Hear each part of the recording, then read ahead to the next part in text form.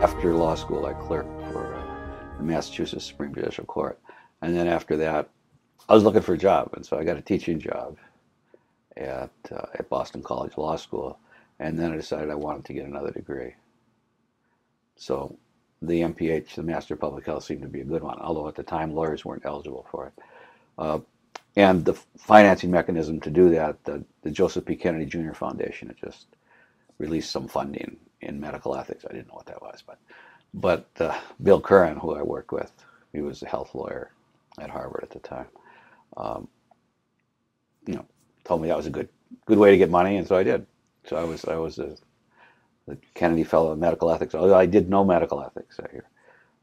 We had one seminar, which Bill Curran taught with Stan Reiser and Arthur Dyke.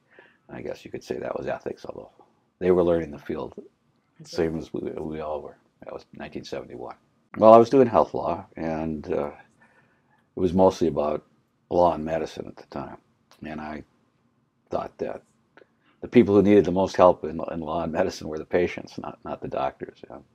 I was just literally going through a bookstore in Harvard Square, and the new series from the American Civil Liberties Union had just come out, and they had the rights of gays, they had the rights of soldiers, they had the rights to speech, but they didn't have anything in medicine at all. They didn't have the rights of patients. So I called them, and Norm Dorson, who was the president at the time, invited me to New York, and I persuaded him that was an important book to write, and that I should write it. And so that's the first book I wrote. Right. I mean, there were some basic things from day one that I thought hospitals needed to do a much better job on. Informed consent, letting you pick whoever you wanted to stay with you 24 hours a day, wherever you were. Answering your questions, access to your medical records, things like that. What we think of now today as pretty basic stuff, but at the time it was seen as radical. When my first child was born in '69, there was only one hospital in Boston who would let fathers in the delivery room. Just one. That was Cambridge City at the time. Wow. So that's pretty pathetic. And very different from the way things have changed. Thankfully, things have changed. They've gotten slightly better and a lot more expensive. I mean, the leading informed consent cases were actually two, Canterbury versus Spence and Cobbs versus Grant, which were both decided in 1972, which is around the same time I started working in this field. So that was nice. Coincidence. So the first commentators would either say, these cases are right, the judges are right, or they're just totally crazy. But mostly everybody said, as I did, that the judges were right. We had to figure out a way to implement this. So could you say a little more about those cases for people who don't know more? Sure. I mean, Cobbs v. Grant was like a pretty standard medical malpractice case in California. It got to the California Supreme Court. And the question was, there was a malpractice case, but then the other question was, did the person understand what he was getting into? Did he know what the risks were of the surgery? This was a stomach ulcer surgery. And did he know that there could be complications, that he could lose another part of his intestine, he could lose his spleen? And he was not told that. And the surgeon said, well, I didn't tell him that because nobody tells him that. We surgeons, it's custom in the trade. We don't tell patients about the risks because then they won't get the surgery. And we know that they have to have the surgery. And the court was not impressed, basically. The court said, this is not a matter like how you cut, what kind of incision you do. Those are things that you guys, medical profession, you guys you set your own rules on that, your own usages. But here we're talking about your obligation to the patient. And it's the law that's going to set that, not you. And the fact that none of you tell the patients anything is not meaningful. It just means that you're all doing the wrong thing. And the court decided that it was the nature of the doctor-patient relationship, that it was a fiduciary or trust relationship that required the doctor to disclose certain information before he or she asked for permission for the surgery, for example. And, they argue to this day, well, what kind of information? And the court right there said material information, by which they meant information that might lead the patient to make a different decision, to say no. That's exactly the kind of information the doctor didn't want to give up. If I told them the risks, they wouldn't take the surgery. Well, then you got to tell them that. That's what you got to tell them. So that's been the basis for the legal doctrine of informed consent since the early 1970s. It's still based on the fiduciary nature of the doctor-patient relationship. But the rights of hospital patients also stresses the need for patient advocates, which seems to me is a big step beyond just the issue of informed consent. Well, it is. I mean, that there's both the theoretical, what rights do you have, and then much more practical, is it possible for you to exercise those rights? And the truth of the matter is, I mean, when you're sick, when you're really sick, you're in no position to exercise any of your rights. It's really true that, as people say, you're not yourself. You're really not yourself, literally and figuratively. And the last thing you really think about is exercising your rights. You want the pain to go away. You want someone to help you get through whatever this is that you have, and that's number one. And it really blocks out everything else. So I do think, and have from the first day, that you need someone else, who I call an advocate, to help you navigate that system in the hospital. And I think whoever that person is, they should be with you 24 hours a day. And I've more recognized as the years go on that that's a, I don't want to put guilt trip on people. Some people just can't stay 24 hours in the day. Some people have other family obligations. But insofar as you can, it's really important to have someone there. And, not just for rights, but also for safety. By the mid-70s, you were starting to write about human experimentation. You published a book in 1977 with Leonard Glantz on informed consent to human experimentation. What started taking you down that road, and what did you hope to achieve with that book? I mean, there's a chapter on human experimentation in the rights of patients, obviously, and they're very closely related. We wrote that book. I mean, that book was written for the National Commission. It was outside of the psychosurgery chapter. All the other chapters were written as informed consent background papers for the National Commission's report. And could you explain what that is? Yeah, the National Commission for the Protection of Subjects of Biomedical Behavioral Research, which was set up by Congress in 1973 as a result primarily of the Tuskegee experiments. And that commission was charged with drafting regulations, actually. First, last, and only commission that had that specific charge.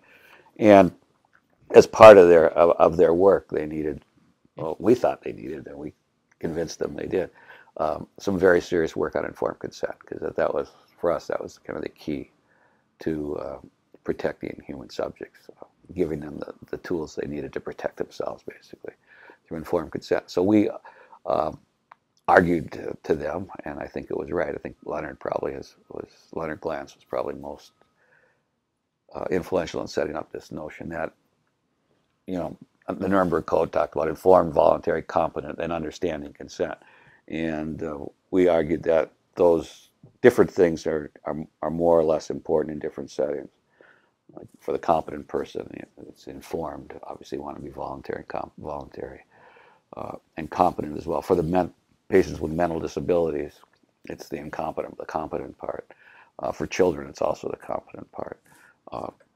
And for prisoners, it was the voluntary part. And that, you could set up, a whole look at these different categories, which the commission wanted to look at by emphasizing different parts of the doctrine of, called informed consent for short, probably better to call it informed choice. And so we did, and we sold the commission staff Michael Yessley on that, and then we wrote it for him. Kind of strangely, maybe not strangely, but maybe predictably, research on prisoners has essentially ceased. Even though there are regs on that, they're very difficult to navigate, and most prisons just don't do prison research at all. And research on people with mental disabilities, those regulations were never passed. To this day, we don't have those regulations. That's very difficult as well. It turns out to be too difficult for anybody, and it's been tried a number of times in the past 30 years. And, we still don't have regulations, and it's because there's a fight between people who want to encourage research on their family members with severe mental illnesses and people who want to protect them from the researchers. And I think they both have the welfare of people with mental disabilities. We just don't know a lot about how to treat people with mental disabilities. I don't know that research would help. I mean, some research would. But yeah, so that's a big problem now. We still can't even do parity with mental health, let alone take care of people with mental health problems. At some point along about 1980, you started to kind of see yourself as being in the field of bioethics. 1975, if you wanted to. But that's when I started writing for the Hastings Center Report, which, even though I wrote a law column for it, the journal is entirely bioethics, so I couldn't escape being labeled as a bioethicist, or at least a health law bioethicist. After I did persuade Dan Callahan that what he really needed something about the law in that journal, because that's what was running bioethics and still is. And he didn't take that much convincing. He took a little bit convincing, but he was fine. And I wrote every issue in the Hastings Center for 15 years. And that's when people know me as a bioethicist. They think of me from that writing in that particular place. At the time, that was the only journal. Now there are lots of bioethics journals, but from 75 to 90, I don't think there was really another one. As you began to think more about bioethics, how did that change your relationship with law, and how did it change your relationship with the work you did? Yeah, that's a good question. I think just as bioethics asks a lot more should questions, and law hardly ever asks should questions. It just asks must questions. What must you do? What do you have to do? Not to be an outlaw. I think it broadened my work. Yeah, I was able to look at things where it was clear the law was not going to make a big difference one way or the other, but that ethics could still change behavior in ways the law couldn't. So I just think it broadened it. I don't think it was. I never thought of it as being confrontational or antithetical. And I also found it always quite amusing that almost every big-time bioethicist ultimately wanted to go to the Supreme Court and get a decision of whether it was about abortion or whether it was about physician-assisted suicide. All the big fighting questions they wanted resolved in court, which was because they couldn't resolve them themselves, of course, because they really are complicated questions. So the best we can do at some point is say, all right, you don't have to do any of this stuff, but it's legal if you want to do this. So you mean the moral imperative as opposed to the legal imperative was driving a lot of people toward the courts? If they wanted an answer, yeah. I mean, we weren't going to resolve the abortion debate, for example. That has plagued bioethics from the beginning. And Dan Callahan actually got it right back in 1972 before the court decision. He said that abortion will become legal. The question is whether it will remain a moral issue or not. And to many people it hasn't. Some people it has. Yeah. But I would say not the most. What do you think was the most important sort of moral issue in your early years in bioethics? Oh, that's a good question. I think it's the same one it still is, which is decent access to medical care and being treated with respect and equality. That's been our major issue in American medicine forever. And we still don't do very well with it. I understand that you also for a time ran a bioethics camp. Yes, well, we started bioethics summer camp. That's true. That still goes on. But, Where and how did that work? Well, I mean, it wasn't just me. There were a number of us thought this was a good idea. The first one we did was in Lutsen, Minnesota. We picked Lutsen because Art Kaplan was still at the University of Minnesota. so Art and I ran that one. And then the second one we ran in Nantucket because that's where I was, not in Nantucket, but in Boston. And the idea was to try to get the bioethicists together in an informal setting where they didn't have to threaten each other and just talk. The first one, we were meeting over the summer, the same time the Cruzan case came down from the U.S. Supreme Court. And so we wrote an article for the Journal of Medicine about that. And I really didn't think they were going to publish it, but they did.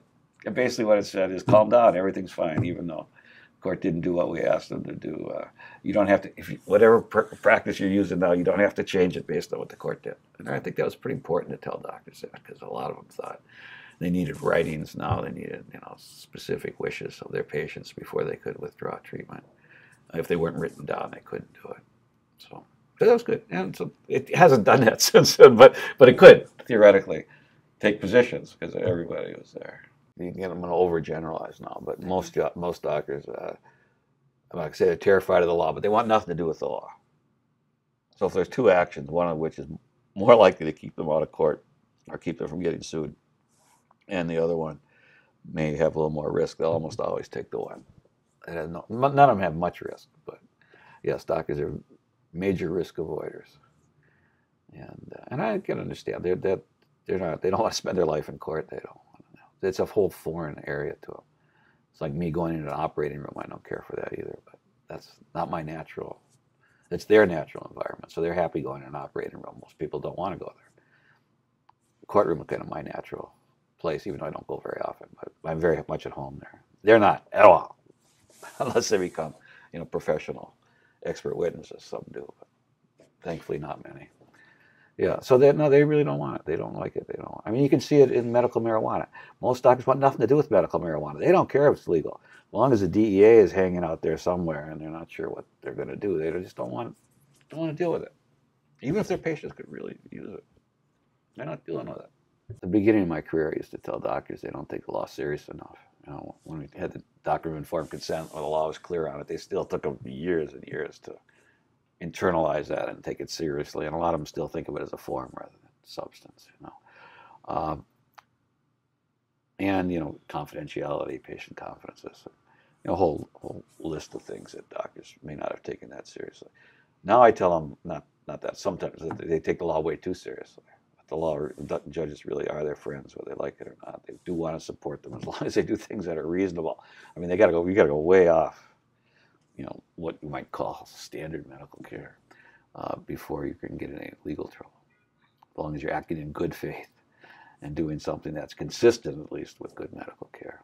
That's really all you have to know about the law. And I actually tell them, I've been teaching medical students for 40 years. That's what I tell them. I don't believe that in defensive medicine. Every economist who's tried to document that basically concludes that it happens, but it only happens because doctors get the bill for it. They get extra money for doing the extra tests. As soon as you stop paying them for the extra tests, they stop doing them. It's almost that simple.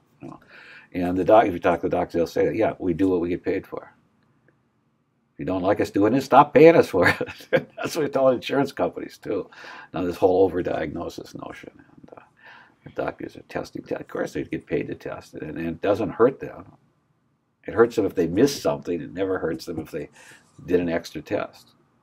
So, yeah, the financial incentives, and if you want to say the legal incentives, too, are very perverse in medicine. It leads us to this kind of weird system where more is better, when more is not better. More means more problems, usually. Well, I mean, like many people started with Karen Quinlan. That was kind of the shocking case for everybody. No one ever seen that before, that someone on a ventilator, whose parents wanted her off, whose doctors wanted her off, and they wouldn't take her off. That just seemed wrong to everybody. And it got into the papers, and it got into the court system. And it was almost something you felt you had to write about, you have to comment on this, because it's the first time a Supreme Court had ever looked at this situation. And then it turned out that wasn't the end of it. That was the beginning of it. So I was in this situation, started in '75, where I had agreed to write an essay every 2 months. And for the next 15 years, there weren't more than 2 or 3 times that it was hard to figure out what to write about, just because of what was going on. Either what was in the Supreme Court, what was on the way up to the Supreme Court, what was going on with medical technology. I mean, I did, for a while, become fixated on the artificial heart, for example. I spent a couple of years on that. Tell us about that. And it was, first, Barney Clark, the person who got the first artificial heart, and Bill DeVries became like two of them. I always call him the most famous patient in the history of the world, by the second most famous after Karen Quinlan.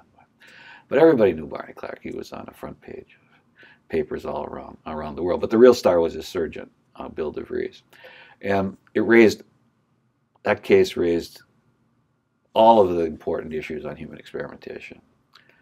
When can you do it? When is it acceptable to do something to a human being? That was even higher up than most people had ever asked before. And then how do you get informed consent for the first of its kind in the world? It's something that's as strange as this, and ultimately, as you remember, the Utah IRB we were also looking at IRB systems, and the Utah IRB was, it's fair to say, it was just horrible. It could hardly get a worse IRB, in that they refused to make the decision. They ultimately said, well, this is too hard. Let's leave it up to Barney Clark. Well, kind of a ridiculous thing is that to say, but that's basically what they did. And we will only give permission to do one. And you come back to us after you do Barney Clark and do another one. We'll see if we give you permission to do another one. I mean, how weird is it? I mean, it was unprecedented. I give them credit for that. But nonetheless, I think they handled it very badly. And when Bill DeVries came back after Barney Clark had died, and you can argue whether it's success or failure, the IRB really didn't know what to do because they had no guidelines on how to do a second one. So ultimately, as you may or may not, why would you remember, Humana, not for-profit hospital chain, said, Bill, come on down to Nashville. We'll let you do 100 of these things there. You don't have to worry about the IRB. And so his IRB was screwing him around so much, he decided, fine. And he picked up and went to Nashville, where he actually did 4 more. And that was the end of it.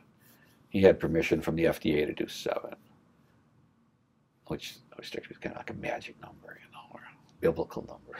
I don't know where they got the 7. It doesn't mean anything in terms of math or statistics, but you know, he didn't have to go back to the FDA till he did a series of 7. But he quit at 5, thank God, because it just wasn't going well. And I spent some time, not only a couple of days, with him in Louisville, talking through whether he should do any more. And I think, had already decided he wasn't going to do any more. or his boss, Lansing, had decided he wasn't going to do any more because the publicity had turned, from radically adulatory to, what are you doing to these people? Well, I think I learned a lot from that. I never met Barney Clark. I met Bill Schrader. And I learned there really are things that you should, I mean, I knew this intuitively, that you shouldn't do to other human beings. You should never, ever, ever, tie someone up to a refrigerator for the rest of their life. Even if it's going to question you alive or dead. Well, that's too easy a question. All right, that's not the question. The question is, are you going to be alive in a very, very, very, very compromised position, or dead? I remember this was a long time ago when I was still a baby. Maybe in the late 70s, I gave a talk in Australia to a group of neurosurgeons. And I told them, I made that argument, my argument that there's something you just shouldn't do to a human being. And a lot of it was their research they were doing on these brains that kept expanding. And they were horrified. And I understand. I've only given 2 talks in my life where people were absolutely horrified at what I said. It was that group in Australia and the cardiac surgeons in Texas. Tell us about where that. Michael DeBakey was. Yeah, anyway, this one, afterwards, when everybody left, the one young neurosurgeon fellow came up to me and said, he said, that's absolutely right, but I can't, it's just the stuff we do is horrible, but, we feel we just have to do it. Otherwise we can't learn. I get that. And anyway, in Texas, I was talking about about a month after Barney Clark died, and so I was talking about the artificial heart, and that's like the home of the artificial heart there. Denton Cooley's there, the inventor, and Michael DeBakey was there, and they ultimately just didn't want a lawyer talking about heart stuff. Period. I also made a mistake. I mean, I said that I didn't find their cause of death credible, multiple organ failures, and that was my mistake. That is a credible way to die. It turns out that's how he died. So they didn't like that, and you can never, ever, ever, ever, ever, ever make a medical mistake talking to doctors, or you're dead. So I either try to make sure I know what I'm talking about by talking to doctors before I talk to other doctors, or just don't talk about the medical stuff at all.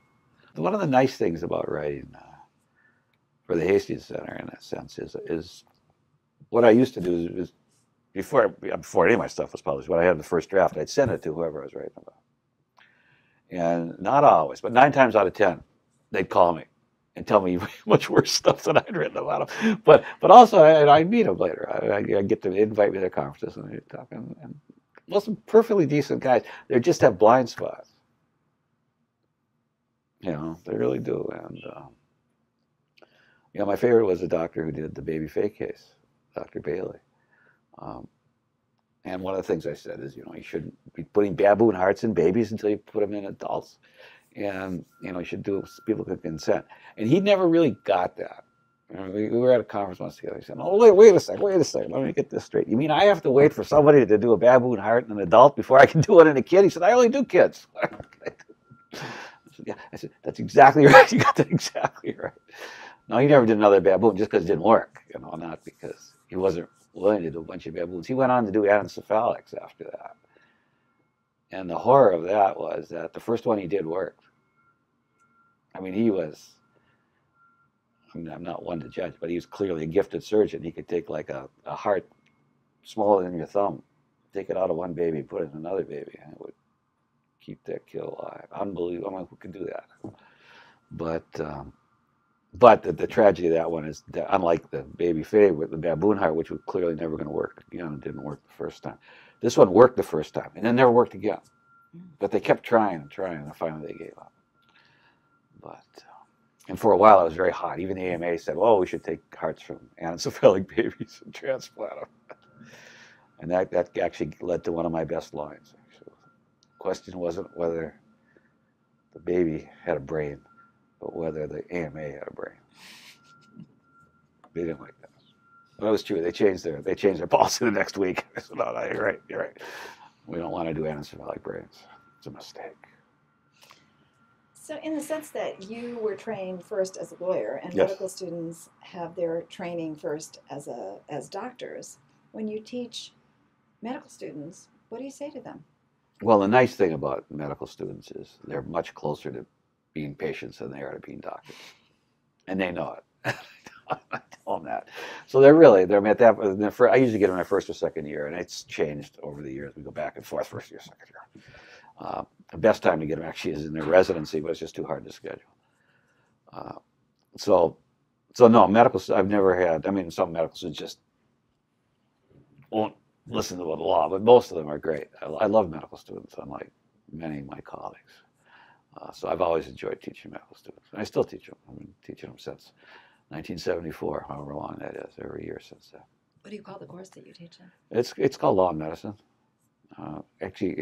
Technically, we changed it to the rights of patients and their providers. That's what I call it. And so I still think patients' rights is the most important thing for them to learn, that their patients actually have rights. And they see it, again, in their first and second year when they're patients. Or they're thinking about their parents or their grandparents, what they've been through or what they're going through. So they can identify with that. Once they get out, residency is tough on anybody. Then it's just getting the work done. Not having much time to reflect on what's happening. But if you can get them then they have a real problem. They understand, how do we do this? Is there a way we can help this person either end treatment or get treatment? Yeah. Very practical oriented. Let's talk about some of the other issues that you dealt with starting in probably the 1980s or so. Genomics. Let's talk about genomics and your approach to issues raised by genome sequencing, etc. Yeah, well, I probably got involved in that coincidentally again when I was running the Center for Law and Health Sciences at Boston University Law School. That center was run primarily, it was there before I got there, primarily to do multidisciplinary seminars that were open to all the graduate schools in the Boston area. It was great. Mostly it was MIT, Harvard, Brandeis, MBU, MBC. And we had seminars on really interesting subjects, including human experimentation, death and dying, and one on genetics. And the genetics one was actually quite accidental because Seymour Letterberg from Brown University had just talked Harvard into letting him take first year law school. And he did that. He didn't want to be a lawyer, but he wanted to learn how lawyers think. Very interesting. So then after he did that, he came over to see me and he said, "Well, what can I do with this?"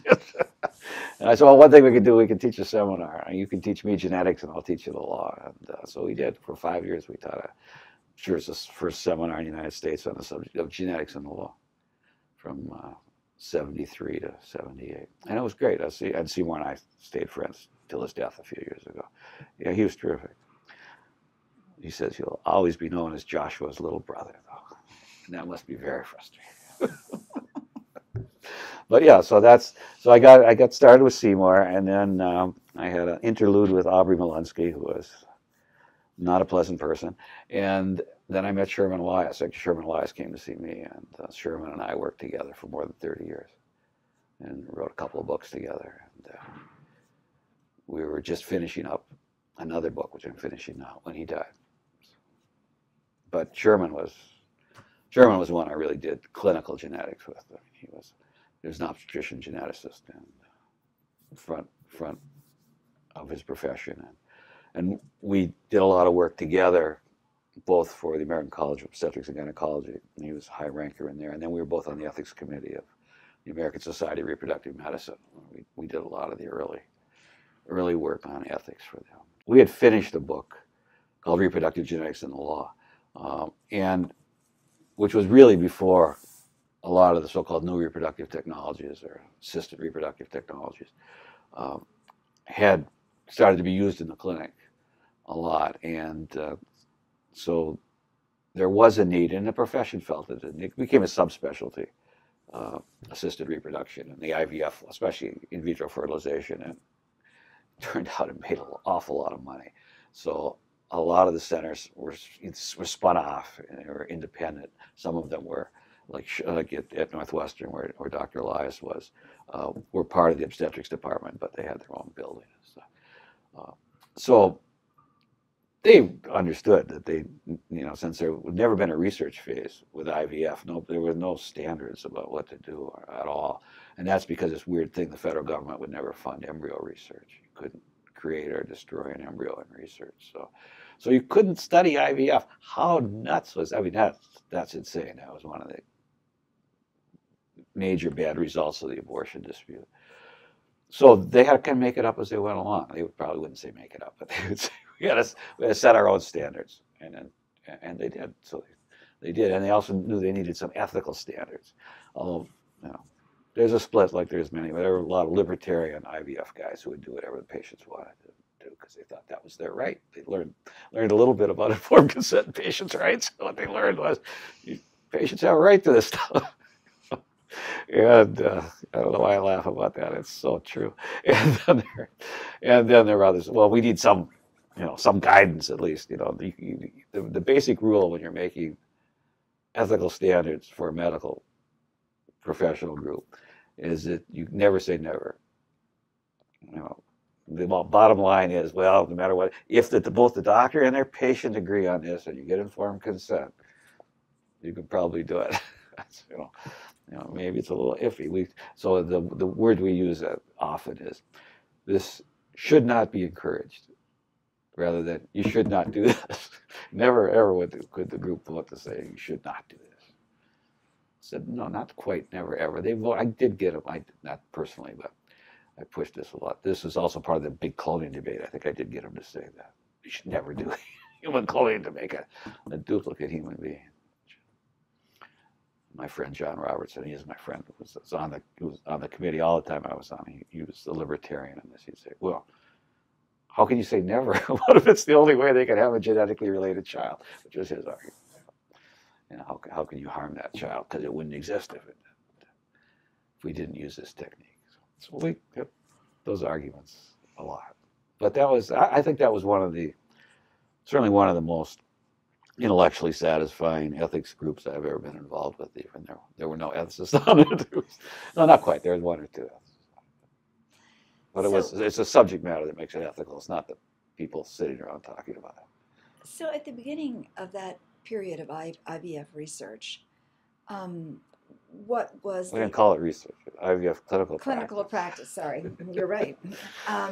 What did ethicists talk about? I mean, did they talk about the practice, or did they talk about the results, or did they talk about the fear of the results? Well, no, pretty basic stuff like, who's the mother? Who's the father? Are there any?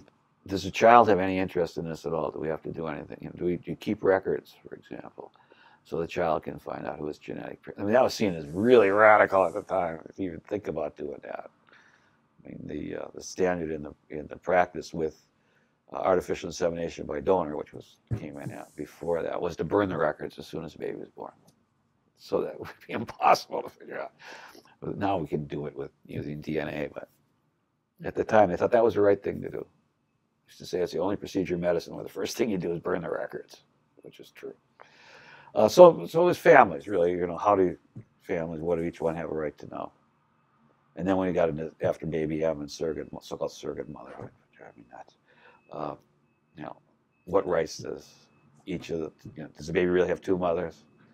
And if so, how do you sort out those two? And now we're arguing about three mothers with mitochondrial DNA. Does the baby really have three mothers? The woman who gives the mitochondrial DNA have any? I think that we're getting nuts there. So contributing 37 genes makes you a mother. I mean, really. But we're having that debate in the United States and in England right now. There's the giant camp. You don't have to be a member of the American Society of Reproductive Medicine to do IVF and all these things. So they're the membership, which are perfectly happy with I mean, again, the rules aren't very onerous. They're pretty straightforward with the ethical rules the society's put out over the years. And, they don't just get approved by the ethics committee. They have to be approved by the governing council, too. And then there's a few, I might want to call them outliers, I don't want to call them, but they think of themselves as hotshots, cutting edge, who just do their own thing. And they're not members of the group, so they don't necessarily even come to their annual meetings. And those are the ones you read about.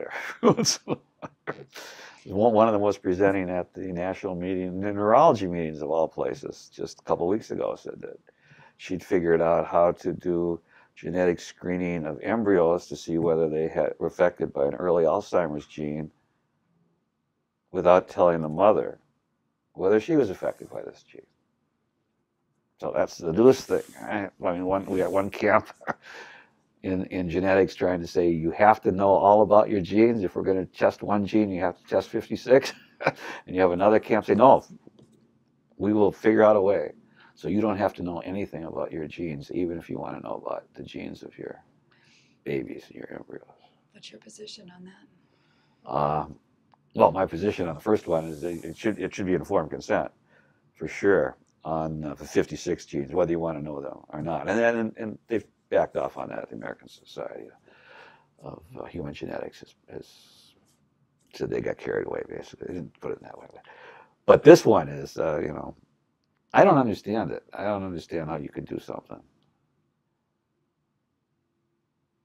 to your children. They're going to be your children without taking the responsibility to do it yourself.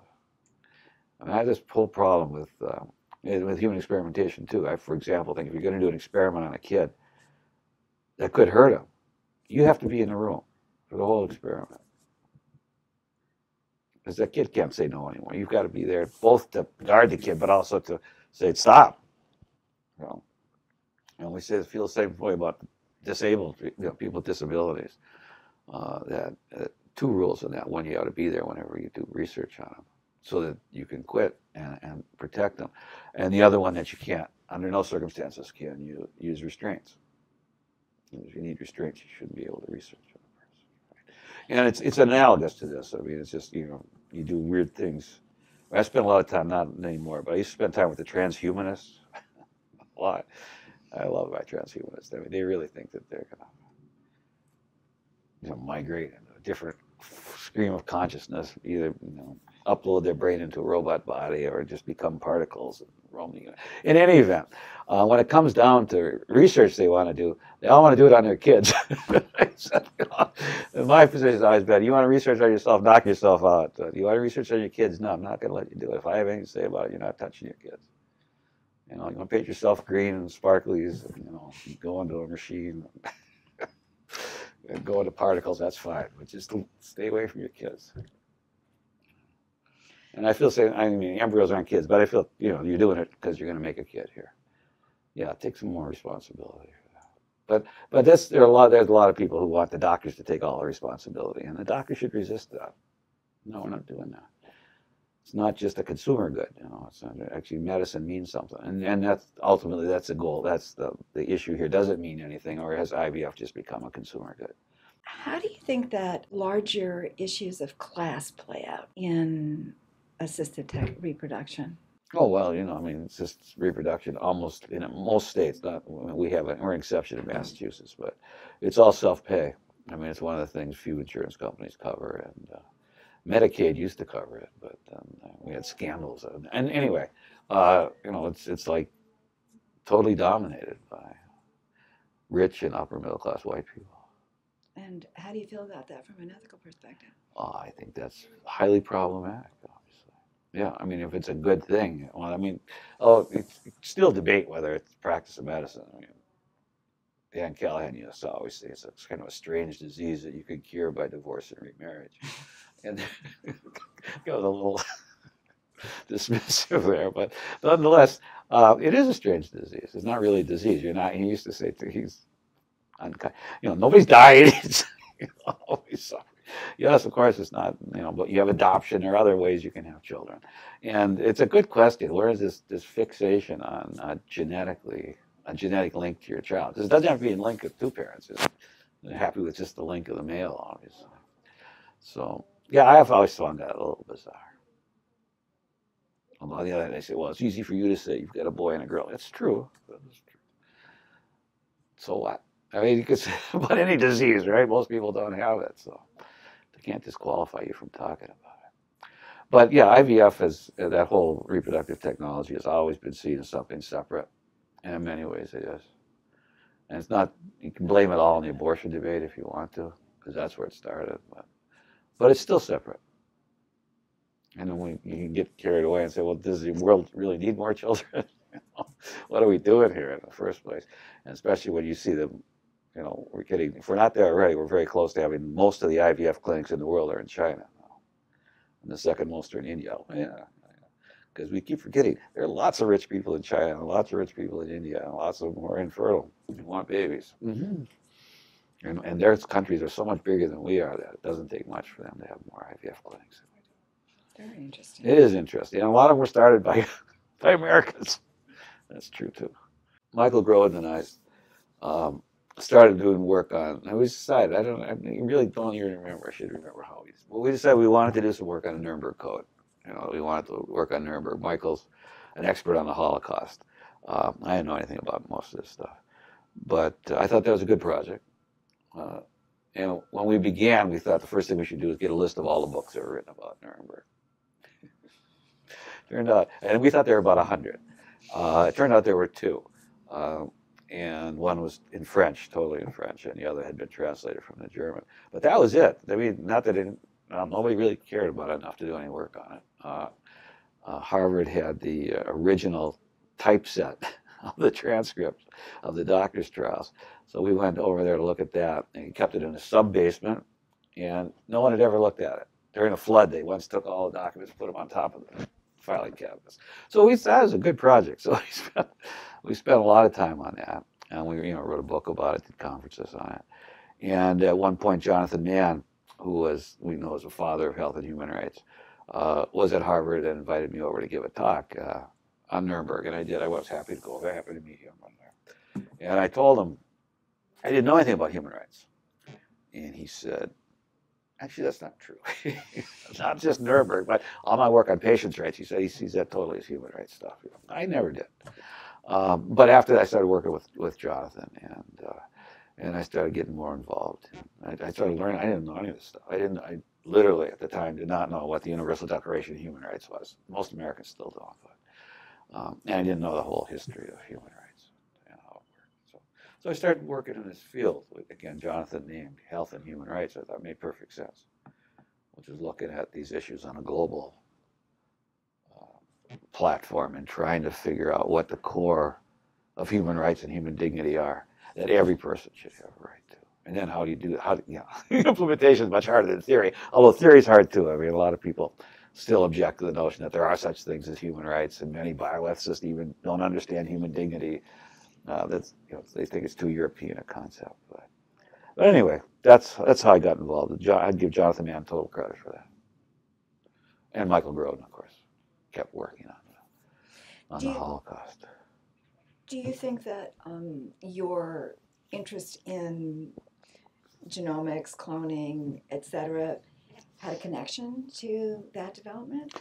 your work? No, I think cloning came later. I mean, I had been working on that. There was just, some people, I guess I was involved in that too, thought that maybe a thing to do with cloning was to have a treaty, an international treaty. And I did some work on that. We played around with that for a while. It turned out it was impossible to do because of abortion again. Because the Bush administration, they were obviously against making a baby cloning, but they didn't want to do embryo research either. Didn't want to make medicine with cloning. So they insisted that the UN outlaw both, and that just wasn't going to happen. So we didn't get a treaty at all. We could have got a treaty to ban human, what I call make a baby cloning or dolly cloning, but we could not get agreement on, I think, for good reason, doing research to try to make medicines. How about major events like HIV/AIDS? Did that lead you in that direction also? No? Yeah, no, it did. It did. This is embarrassing, but I'm going to say it anyway. Dr. Groden, my colleague Michael Groden, was in my class in 1983, I think it was. Anyway, when GRID was first described and developed, and he was trying to come up with a paper topic. And he wanted to do GRID, what was then known as GRID, but was going to be named HIV shortly thereafter. And I told him, don't do that. We'll have that figured out within a year. It's going to be a waste of time. And I obviously believed it at the time. So I had faith in medicine too, but lots of it. But anyway, yeah, that became a big, obviously, focus of our work for years and years and years. First domestically, because there were lots of problems in the United States with it, but then internationally, especially with the 076 trials. And again, the regular issues of informed consent and exploitation and benefit. That's where we really worked about trying to say, if you're going to do a study, and with basically an economic study, say we can't give everybody the drug because it's too expensive. Well, then you do an economic study. You're not doing a medical study. So you got to have an economic output. Boy, did that bother people. Could you say a little more about that? Yeah, well, I mean, I gave a number of talks around that time. And I remember one of the first ones was at Harvard to the researchers there. We were doing mostly HIV/AIDS research. And the question, let me get this straight. Do you mean that when I apply for a grant now, I have to include an economist in there to come up with a plan to how I'm going to make this? I mean, it wasn't that he was objecting to the idea. He was objecting to having to add another person on his grant. Yeah, it's like the least of your worries, trying to figure it out. I mean, how do we do this? I mean, Ebola now takes us in, right, we now know how to cure Ebola. Now, we're not going to put biocontainment units in Africa. But you could ask, why not? Well, it's too expensive. They're not going to. But you can't miss the double standard of treatment. You just can't miss it. And it certainly wasn't intentional, but we now have a situation where we've cured every white person in the United States and killed the 2 black guys who came here. We said we didn't mean to do that. No, that's just the way our system works. We don't mean to do it intentionally, but that literally is the way our system works. So how do you deal with that? Boy, that's really not easy. I mean, there's a short term and a long term. I mean, the short term is you just got to get all the help you can get to West Africa as fast as you can get it. The long term is you're either going to develop a decent system of healthcare there, or we're not. And I think you have to. And that's why another thing we have is our own NGO, Global Lawyers and Physicians, the idea to get this group work together on things like this. And but right now, I think the best, obviously Doctors Without Borders is beyond peer and actually delivering services. But Paul Farmer's Partners in Health has got the right idea, though. You can't do it on an emergency basis. You've got to build sustainable healthcare systems, and they've got to be run by the people there. You do. Now, that having said that, that's still not easy, but it's the right goal. That's absolutely, totally the right. He's absolutely right. And I love Paul. What's the goal of your organization, and how does it fit within that larger pattern? Well, our goal really is to get the doctors and lawyers to work together under the theory that they're both transnational professions. Governments can't work together. Governments can't work together, period. You need something on top of that. And the NGO community, if we didn't have the NGO community, of course, we'd have nothing going on in Africa right now. But But NGOs have a problem too. They have a structural problem. They don't work together, ever. They're almost like, yeah, even Doctors Without Borders have already been split off into two groups. They can't even work with each other. The Doctors of the World and Doctors Without Borders. So they don't. So one of the things, with two things with GLP, one, we wanted to get doctors and lawyers to work together, and we've been marginally successful with that. The other one is about to get NGOs to work together. And that turned out to be so much harder than getting doctors and lawyers to work together. But for a couple of years, we managed to get the big groups in Boston, Physicians for Human Rights, Amnesty International Northeast, IPPNW, Physicians Against Nuclear War. And we'd meet every month and try to coordinate our activities. And again, that did work for a couple of years, but in the end, NGOs don't have any interest in working with others. They do not play well with others. So there's big problems. I mean, not a secret there are big problems internationally, but that's where the action is, and you got to do it. Ultimately, we have to come up with some global consensus, and it's easy to say, well, that's impossible. No, you got to do it.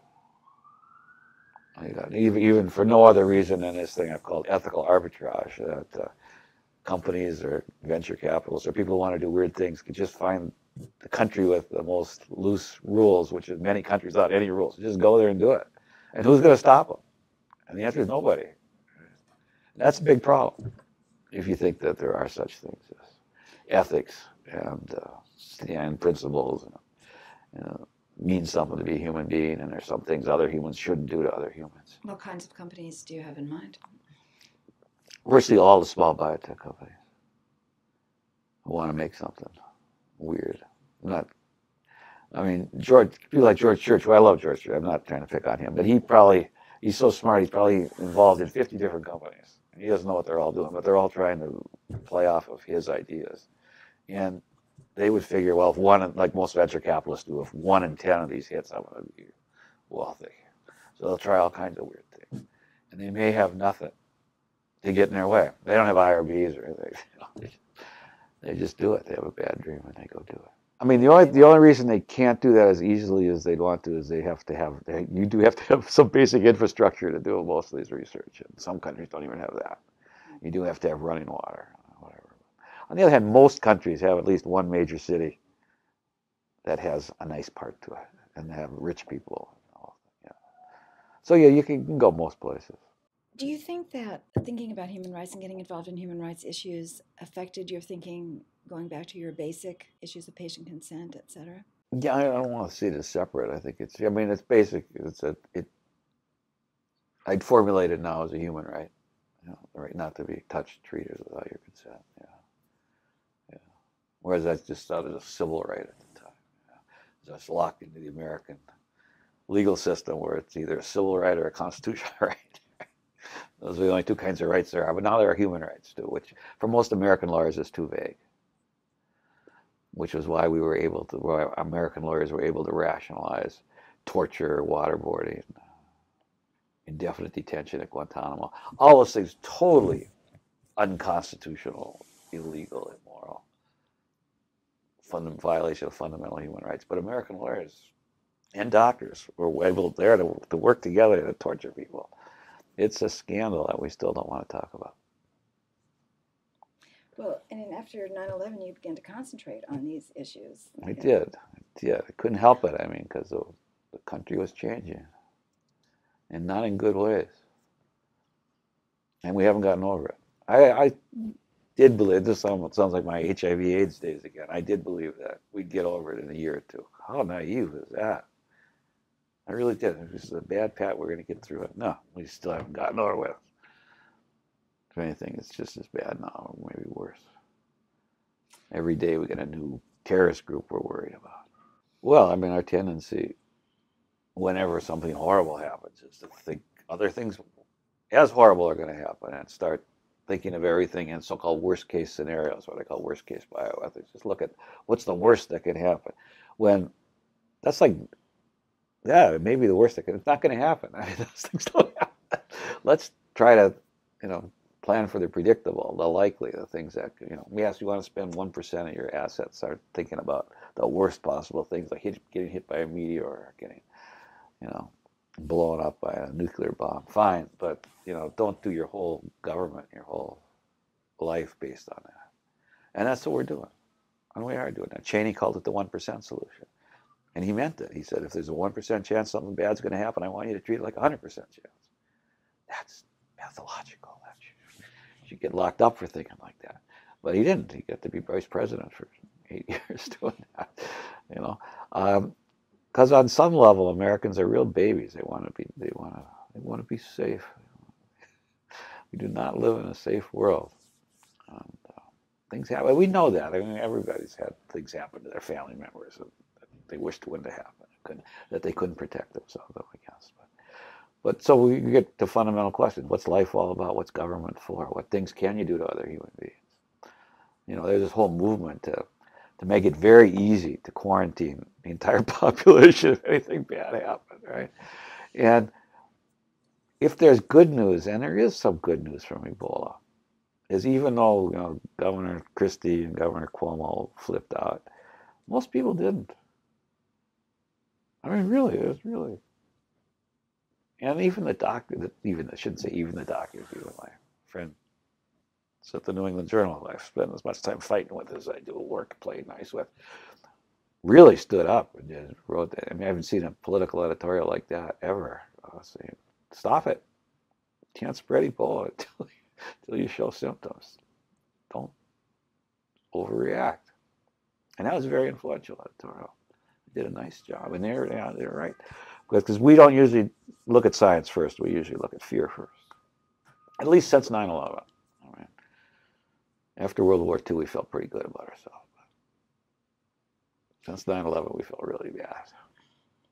Now, it just makes me think back to what were my early influences. And the first one I didn't even mention is the Vietnam War. Is clearly my first early influence. I spent many, many years trying to stay out of Vietnam, ultimately successful.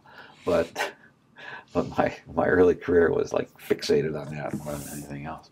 In any event, the military medicine metaphor is one doctors use unconsciously. I don't know, and I can take no credit for this. Susan Sontag, I think, gets total credit for that. She gives some credit for other people too. But it's true, as she pointed out. Doctors are always fighting battles on the front lines, using their armamentarium to wipe out the enemy, and all this. And as she pointed out, that makes your body now becomes a battlefield, and it becomes like an innate object. And our job is to just keep pounding on it and hurting it until it gives up its secrets or whatever it is. And that's not good for anybody on either side. Right? Because the problem with the military metaphor, as I've said, is there's no limit to it. It never has an end. You have to win the war. So even if you spend your country into bankruptcy, that's okay. We'll get the money back later.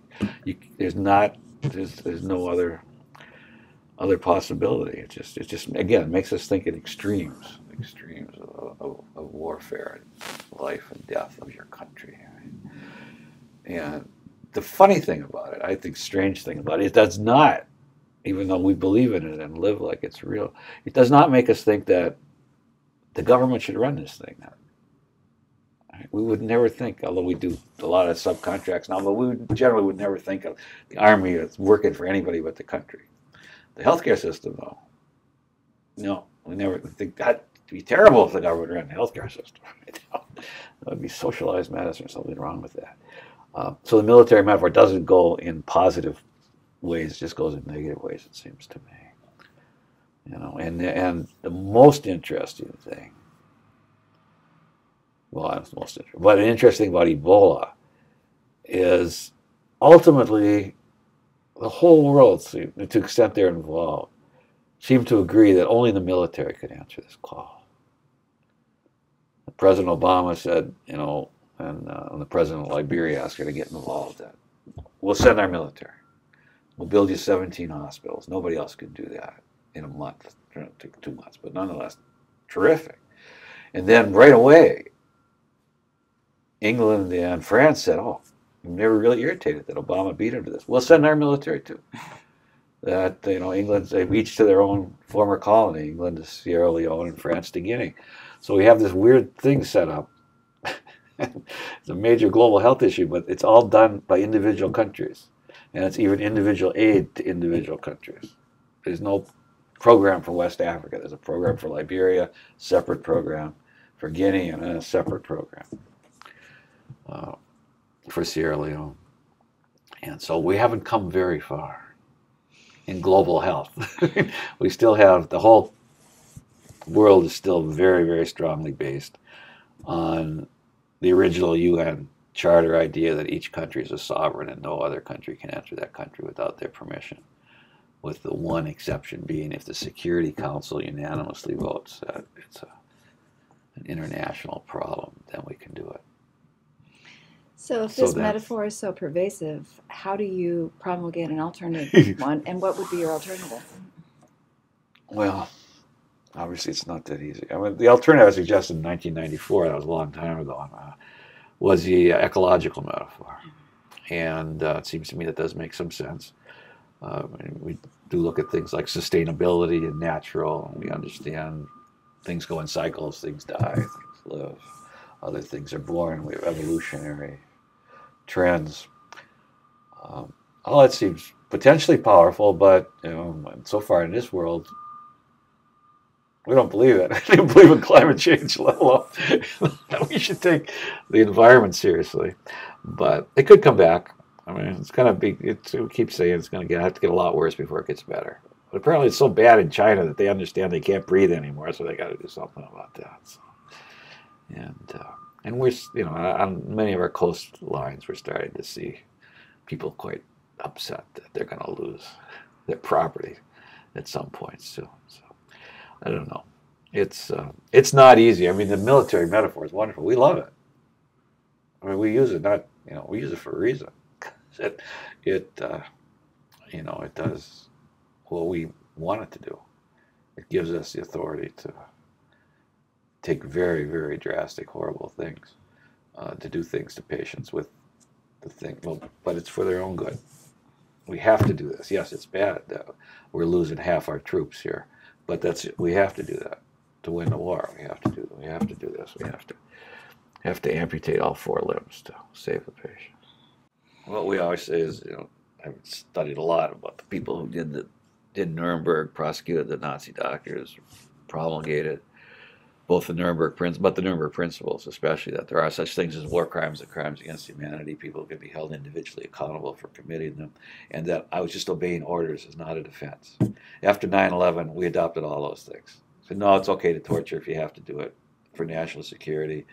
In fact, we'll give you immunity if you do it, and you can always say you're just obeying orders whether you want to do it. The only good news about that, I don't even know if it's good, it is good news, is the doctors and lawyers wouldn't do it unless they got immunity.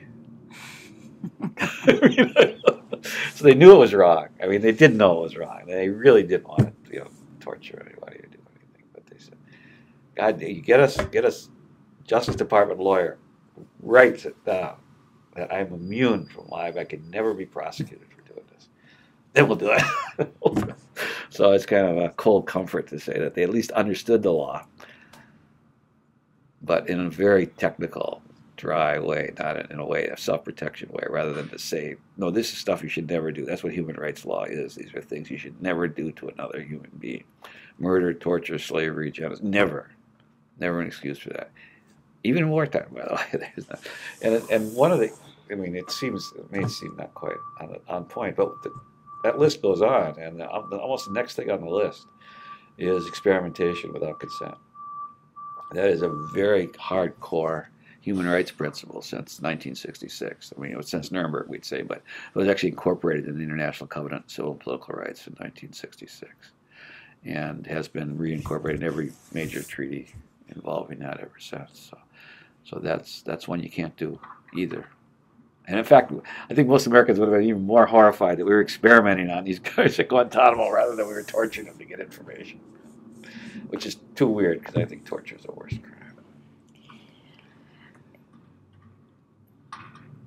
The emphasis that you've put on this American failure because it was the Americans who wrote the code in the 1940s makes me wonder, do you think that Americans have particular responsibilities in the arena of global rights and bioethics? I in the do, world? actually, and when we used to too, right up till 9/11, we used to too. Is to think we were the leader there. In fact, we used to get criticized for that. People say, "No, well, it's all Western American ideals. These aren't universal ideals you're talking about." And we said, "No, no, these are universal." You know, and the Vienna Conference, 1993, was all about that. All the countries that said, "Well, they weren't universal." We gave them a chance to say, "Okay, so which ones don't you want to follow?" And they went, "No, no, no." Even though obviously treating women with equality was the main one they didn't want to follow. Nonetheless, they would say fine for the torture and the murder.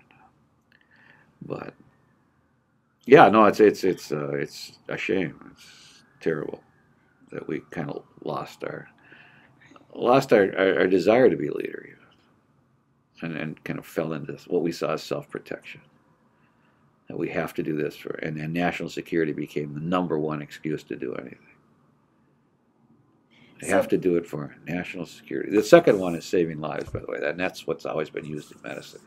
The big three are, as I'm sure you know, are national security, saving lives, and progress. You can justify just about anything in the United States with one of those goals.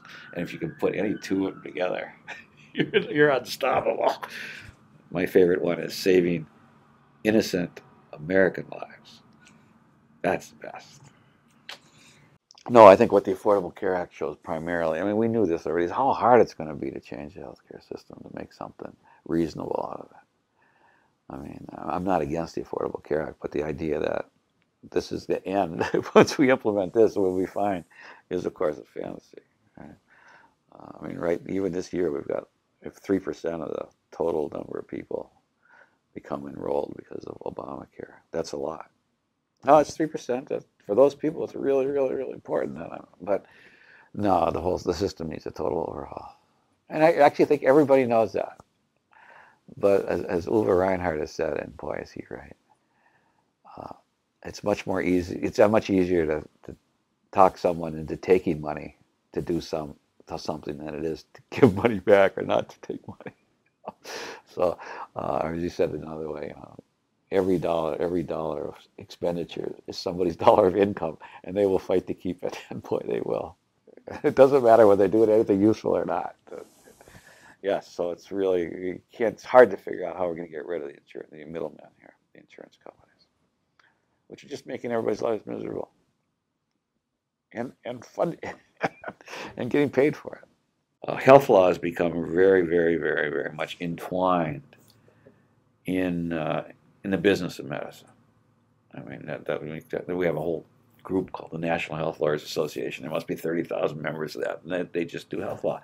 But the health law they do, I wouldn't recognize. It's mergers, acquisitions, employment contracts, retirements, group practices, all that stuff. And that's just scratches the surface of it.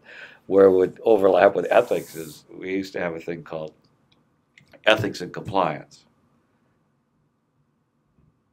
And rightfully so, they got rid of the ethics a long time ago. It's just called compliance now. It's the fastest growing field there is in health laws because if you comply with federal regulations, you can't get sued, and if you get sued, then you can't get triple damages from you. So it's like safe harbors.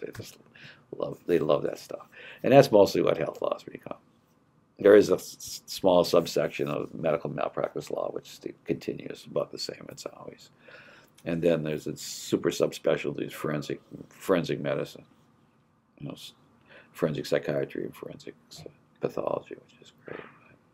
But yeah, so health law has become business law, and reflects the legal profession. I've talked mostly about but the legal profession became a business years ago, and that's much to its shame too. I mean, it's very, very hard to find people interested. I should say they'll say interested in justice and fairness. I'm mostly interested in money, and that's too bad. Do you see that changing? No, no, it'll change at the periphery. I mean, there'll be organizations. I mean, I actually think it's kind of strange, but on balance, the American Bar Association probably does as good as any group to try to instill values to keep the idea of justice and equality alive in the United States. which is strange because you don't see that kind of thing on professional medical groups. I see as much more business oriented. But that's because the lawyers don't need that professional group for their business. They can do the business themselves. I think they need that is to say at least they have some soul left. That they really care about what they went to law school for, which really was justice and equality. Yeah. But bioethics very strangely has started to shatter. I mean, a number of people have pointed out over the years that the thing that kept bioethics together up till now was that they kind of agreed not to argue about abortion because they knew that could split them up. But we had this weird thing, it's still going on, last year where there became a dispute about the support study, about an actual research project and whether they got informed consent or not. Support study was a study of extremely premature newborns. And since 1950, wow, that's how long it goes back, we have known, ecumenical, physicians have known if you give premature babies too much oxygen, they will go blind. And if you don't give them enough oxygen, they will die. But just exactly how much oxygen you should give them remains in dispute. So, even though we still know those two things.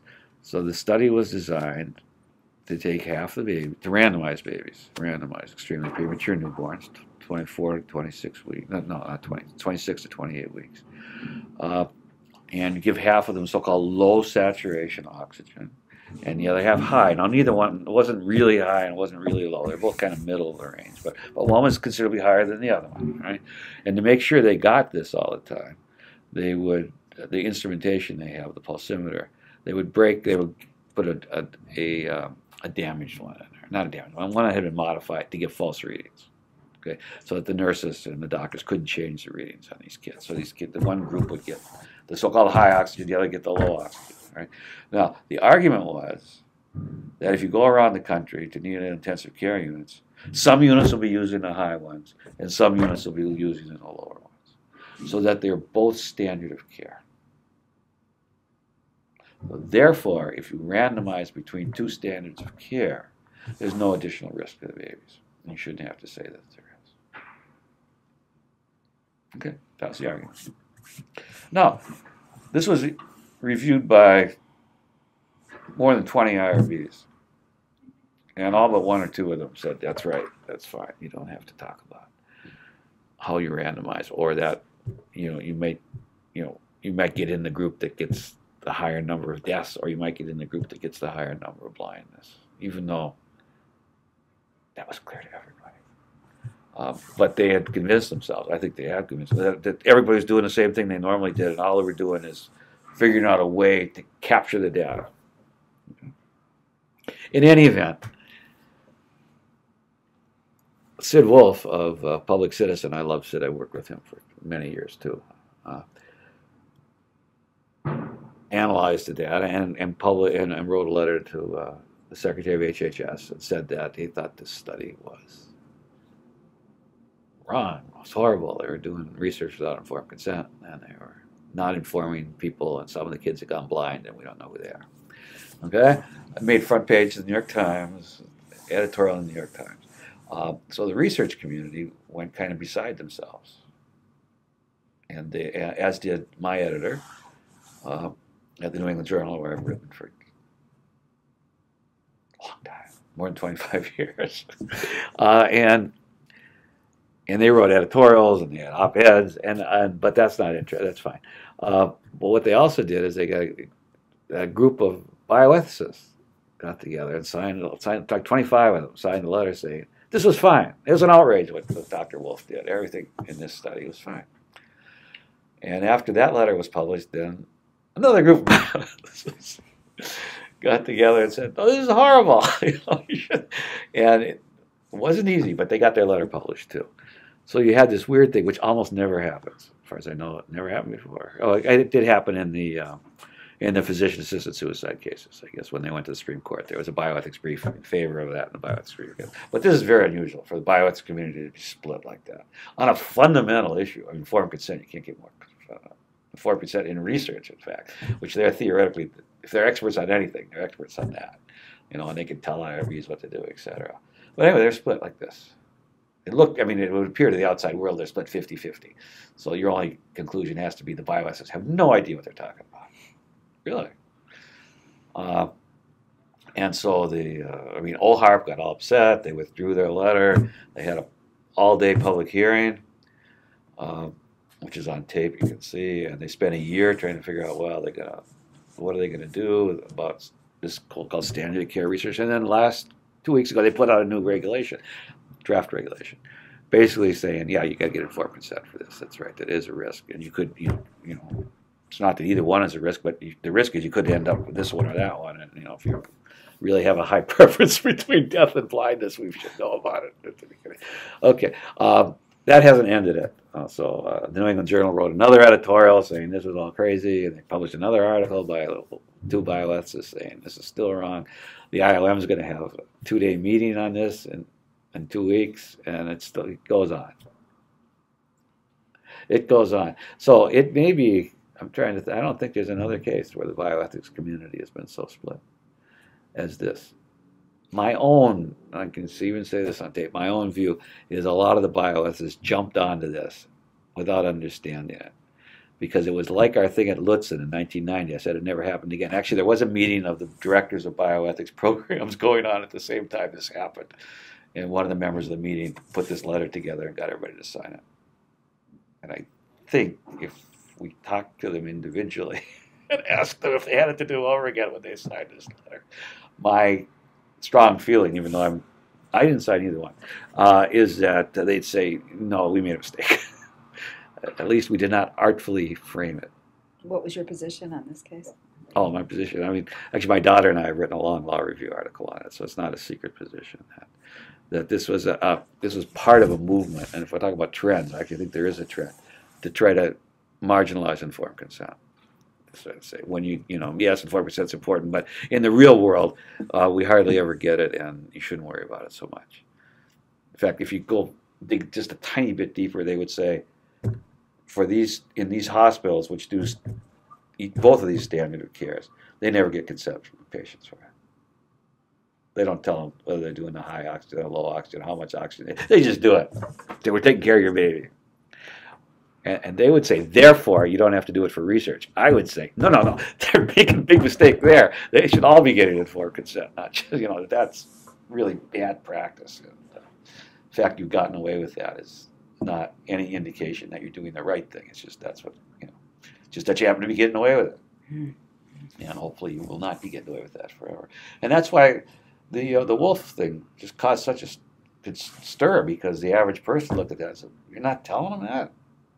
What do you mean you're not telling them? They're a little baby. And if you want to think you really get carried away, you can see that in many cases, some hospitals, the average age of the mothers was 17. First time they're ever in a hospital at all, and the first thing they're asked to consent to is this study? Really? I mean, I know it's important research, but you can't do it that way, I would say. You just can't. You can't ask them to consent to anything. If you had your absolute freedom to do it the way you wanted it, how would you design the consent process today? How would you redesign it, I should say? I mean, I can't take total credit for this, because almost everything I've done my whole life has been done with Leonard Glantz, and I should say that, because I've been fortunate to have him as my colleague from the day I started working at the Center for Law and Health Sciences in 1972 to today. Right? And one of the things we talk about, and we've tried to write about it, but nobody wants to publish it right now, is that the first thing you should do is do away with the consent form. We're not the only. Everybody knows the current consent form is dysfunctional. It's worse than nothing. All right. So most of the solutions are, well, let's make it a shorter form. Let's make it a 3-page form or a 5-page form, or I'd say 1-page form. But Leonard's idea, and I think Michael Groden too, all basically said, you'd be better off without any form at all, because the 4% really was always supposed to be a process, not a form. Information exchange. We tell you what's going on. You tell us what's going on. So we think, and we do think this, with, even though it's very controversial, innovations like Google Glass, and just other recording devices.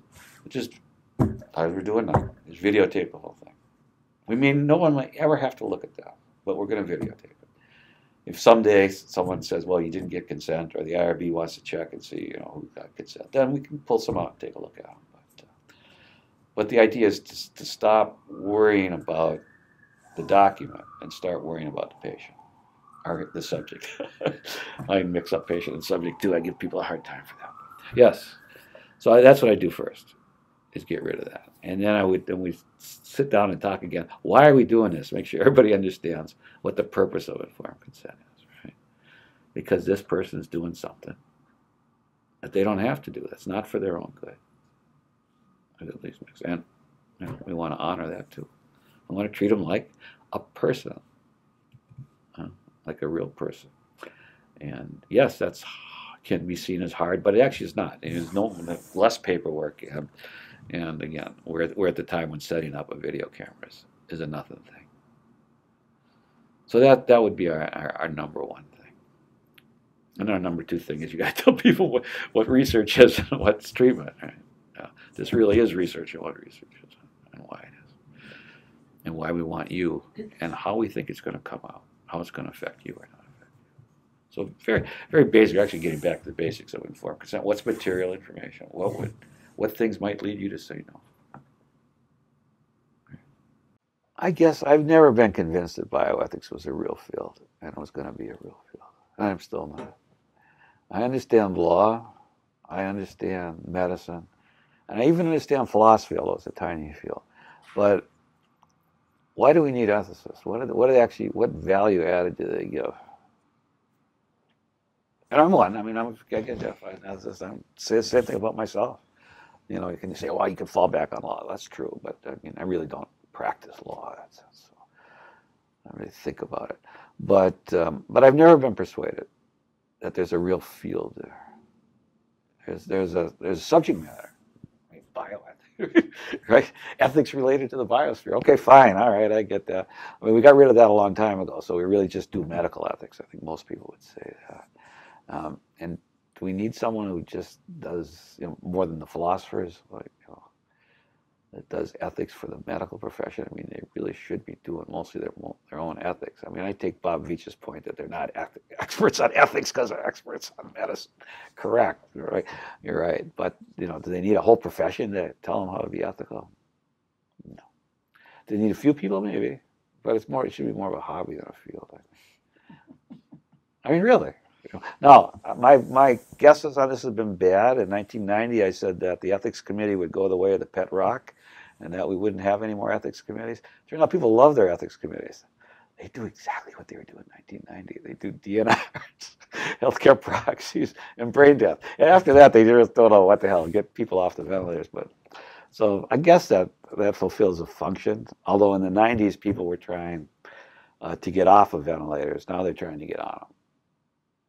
Now people are very suspicious. You want to take things away from them. Whereas in the 90s, we wouldn't take things away from them. We got paid to keep treating them.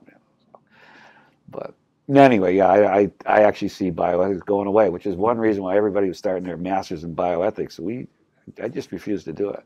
We could have made a lot of money doing masters in bioethics, but I Couldn't see what those people would do. And I still can't. I still think you need a PhD in philosophy if you want to do bioethics. So how do you think that the public could be better informed about the purposes You could put of a period research? after that. How can the public be better informed? God knows the answer to that, right? I mean, really.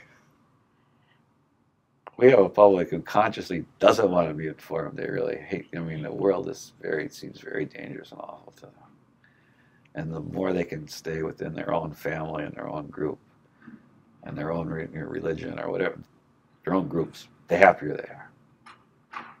They have like no interest in looking at the other side or the other perspective. But yet, we have this whole kind of race to the cure. You know, people are interested in scientific research, medical.